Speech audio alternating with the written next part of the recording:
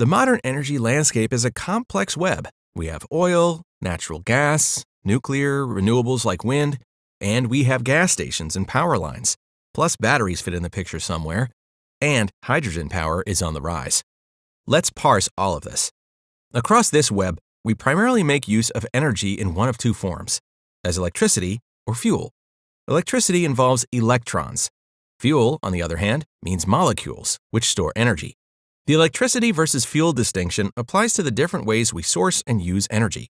It also applies to the steps in between, moving energy and storing it. Generally, electricity is easy to move via power lines, but difficult to store. Fuel is the opposite. It's easy to store, but harder to move, requiring tankers, pipelines, and so on. The largest category of fuel-based sources are the fossil fuels, including coal, oil, and natural gas. This segment together accounts for roughly 75% of total energy offtake.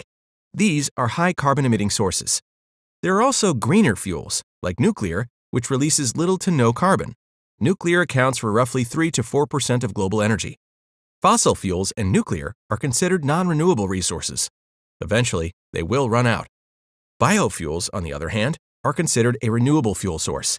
These come from feedstocks like corn and sugarcane and account for less than 1% of our energy today. Whether or not biofuels are green is a bit more complicated.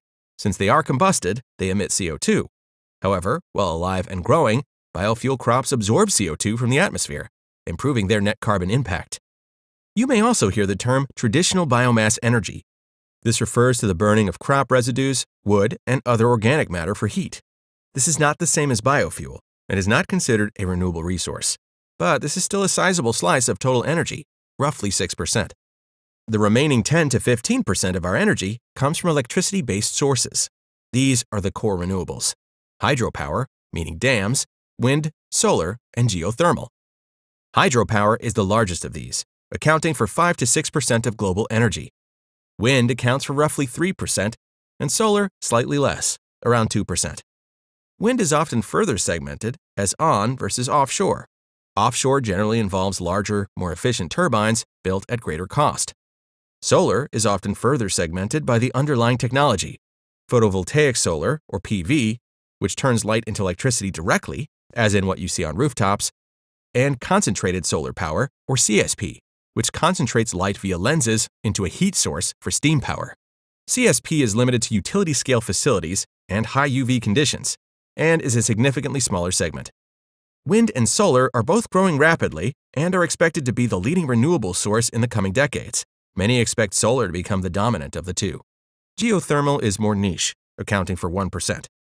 Remember our 4 levers for reducing atmospheric carbon? The first was to shift to lower emission sources. These include the electricity-based renewables, wind, hydro, geothermal, and solar, the fuel-based renewables, biofuels, and nuclear, a low-emission but non-renewable source. The second lever was to use less energy. Next, let's look now at the various ways energy is consumed.